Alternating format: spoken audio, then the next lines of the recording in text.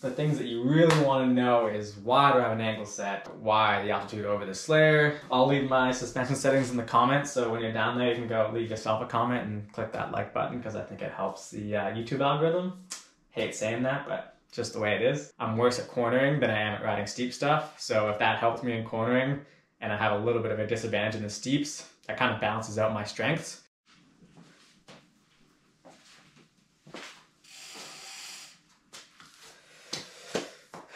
What's going on?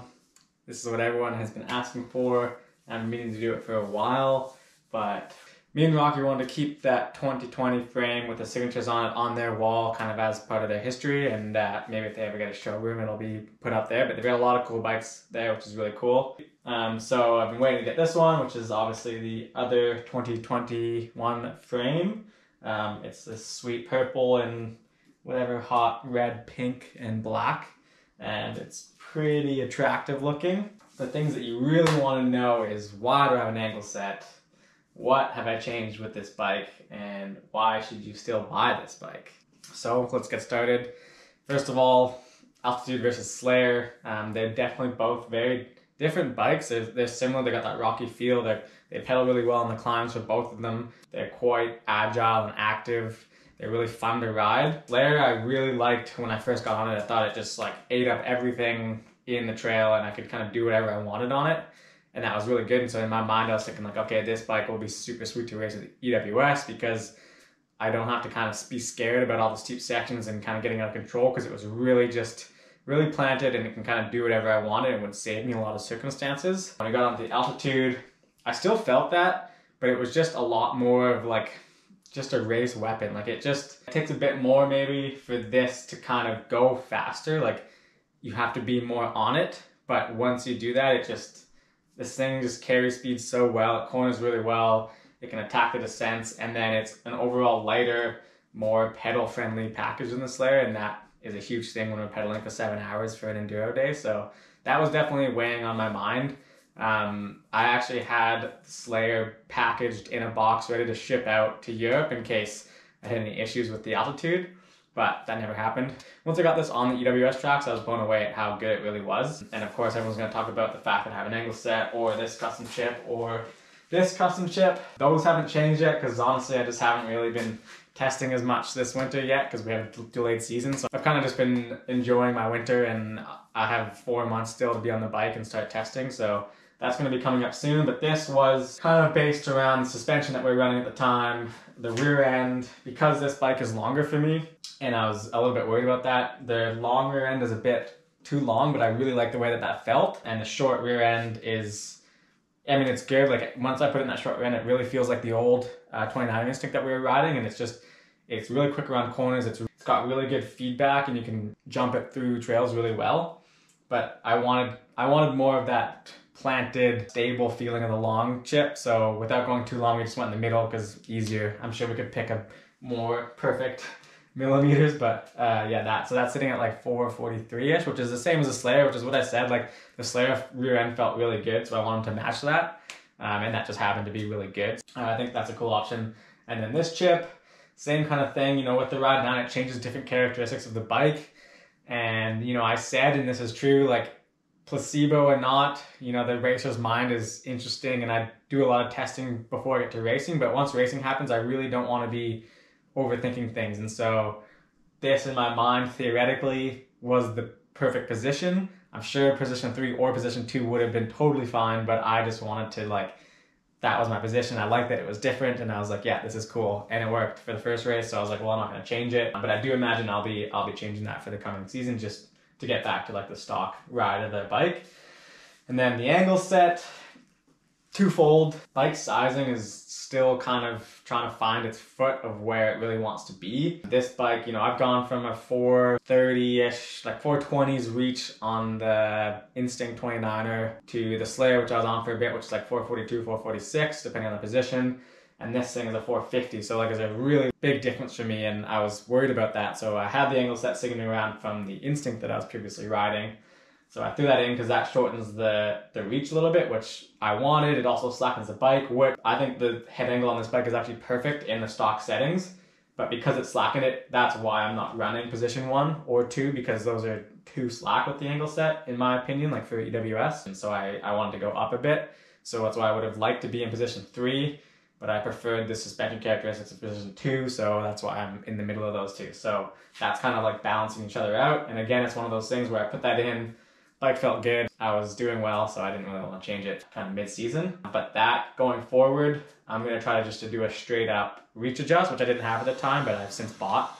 So I'll try to reach adjust, and then doing that, hopefully I can go back to, probably position 2 or 1, depending on which one I feel is better. And that's kind of why I'm on the angle set. It's not like the bike is bad out of the box. I just change things and I get it stuck in my mind, and it's just the way I want to do it. And Rocky's been really good with us for this bike, allowing us to do that. The custom chips was amazing. Like that was really cool that they would do that, and I feel like a lot of race teams get that treatment. And in other sports, you see like a crazy amount of mods being done to bikes, and I think it's cool that these things you can pretty much buy off the shelf, and it's the same thing. I mean, you can put an angle set in.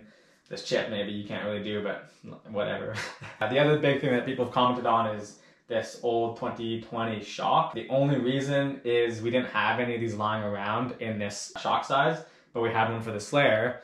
So it was a 2020 shock. I got it resized by Fox so it fit this bike, and I just haven't gotten the new 2021 stuff yet. So that's the only reason. It's not like I like this better. I haven't had a chance to try the new one yet. I'm sure it's good. Remy and Aylin both have it, and they both really like it, so I'll be on that. Next, the fork. That's kind of new for this year, and 38 was really sick. Like, just really good steering inputs. It's possible that it's a bit too stiff for me in my weight, and we just went straight to the 38, but it was just what we were given at the time, and I've obviously really enjoyed it. And it suits my style of really just monster trucking through things and having that stability and able to just like, I'm strong so I can get through it, and I just want that to be straight plowing through things, so it really worked. But I think I'm also going to try to go the 36 and see if it's maybe more suitable to my weight, because I'm a small guy. I might not need the 38, and just for like all day pedaling, that weight difference might be advantageous. So we'll see about that.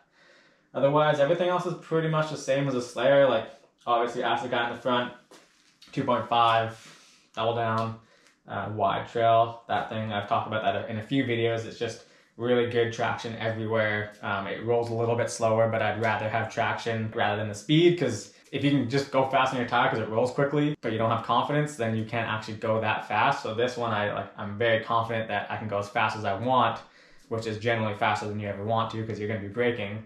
But then I know that I have the traction going into rough sections or corners and stuff. And then the DHI2 I just like because of the braking. Again, I have a style of just like braking as late as possible into things, and this is really good at just like anchoring down. Same thing, it's a 2.5. It was a prototype at some point, but I think that doesn't look like it is anymore. So yeah, both max grip, just because it wears away quick, but we get to change tires. So that max grip is just really good on all sorts of terrain. Shimano is pretty much bone stock. I like to run the small cassette because I prefer to have less sprung weight back here. 10 to 45, 12 speed with a 32 tooth chainring up front. You can see I still have the Stages power meter on my bike, which is, you don't necessarily see it. I use it like in the races. Sometimes on transitions, I'll know like how much power is too much power. I generally look at my heart rate just to kind of keep it under a certain zone, but power is kind of good to go back. Like, you see how much you output in a race, and then for training, you can kind of try to replicate that, and that's a really good tool just to see how much you're doing. Cranked by the pedals, these are freshies, which is sweet. I found that these have a really good platform, like when you're not clipped in, which I really like. Brakes, just 203mm rotors. The Trail XTR 4-piston brakes, which is sweet. Wheels, same as the Slayer. We got the Turbine Rs. These wheels have been really sweet. They hold up pretty well to abuse. Like, they'll dent if they need to, but so far they don't really just dent way too much and you flat because of that. It's really good that they only dent a little bit. And that might sound bad, but like when we're racing, we're missing lines, we're smashing through things, and it's good to have a wheel that's gonna hold up throughout that abuse and just get you to the end of the race. And I don't want to jinx myself and say anything, but they've done very well in the past, so I'm really happy with those. And the vault hubs as well, like, no issues, so that's been super sweet. Same as Slayer, I got that 40mm stem on, which I talked about in my podcast, on the Downtown podcast, and that was an interesting one because you would think I went to a longer bike, so I shortened my stem. But after a conversation with Bryn Atkinson, who says like he just thinks 40mm stems are like ideal length, I put it on and I did really like it. For sure, I felt more stretched out, which kind of affected me on the steep sections, but just put me in a much better position. And for me, I'm worse at cornering than I am at riding steep stuff. So if that helps me in cornering and I have a little bit of a disadvantage in the steeps, that kind of balances out my strengths. So I think that's kind of good. And EWS, when you're riding half blind or whatever with one practice run, it's good to just have really good confidence in corners and be able to carry your speed, because that's where races are pretty much won and lost. That's why Sam Hill does so well. This is new for this year. We got the Reform saddle. So this is really cool. I met these guys. They actually make custom titanium road bikes, which is sick. And I met them at a road race where I actually crashed and snapped my road bike. So we ended up talking, and I was gonna get a new bike from them. And then they said they're coming up with these new saddles, and these are really cool. So they are custom molded to your sit bones, which is super helpful because this is, you know, it's a super sturdy carbon shell, and that could be uncomfortable, but because you mold it to your sit bones, it's actually way more comfortable, and then you're keeping that efficiency and that pedaling power to your bike, which is really sweet. And then it's just, yeah, we're spending so long in the saddle that I feel like most of the time, like, you just don't think about your saddle, and you really get used to it. I don't know what that is, but I've also obviously gotten used to my saddles in the past, and I've run that WTB Silverado for 7 or 8 years and had no issues. This is kind of a cool new technology that was really cool to give it a chance, and I liked it. So they partnered with a team, which is awesome. Yeah, we're currently designing a new mountain bike saddle for them, which will come with titanium rails, because we don't want to risk snapping a seat in races. So we're going to develop one with titanium rails, and that'll just kind of be a little bit more mountain bike suitable. But yeah, that's a really cool seat. I think it looks sick, and those guys are rad. So I'm super happy to be with them. I'll leave my suspension settings in the comments. So when you're down there, you can go leave yourself a comment and click that like button, because I think it helps the YouTube algorithm.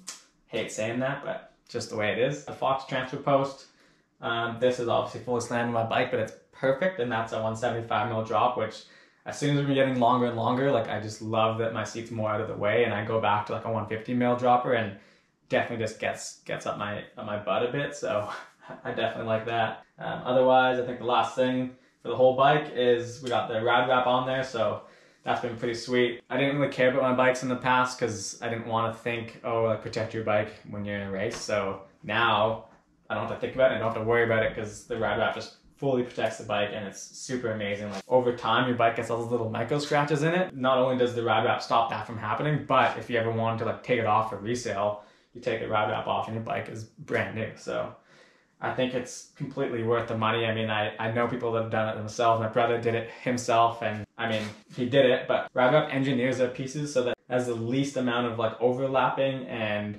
bending in the tape, so it's much easier to put on. Like, if you ever try to put on a straight, like, square rectangle piece of protective tape on your top tube, you know that, like, when you get to this point, it just gets all those creases in it, and it's super shitty.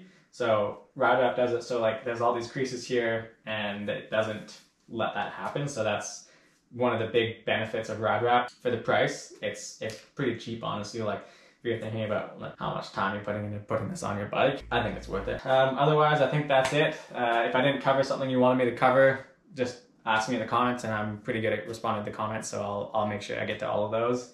But that's just a quick rundown of the altitude versus Slayer, wiring and the angle set, and all the custom stuff on the bike. But overall, this bike is obviously amazing, and couldn't be more true given how my season went last year. So I'm super stoked to be heading into another season on this bike and see what I can do. So yeah, make sure you follow along for all those race videos, and let's hope we go racing this year. Cheers.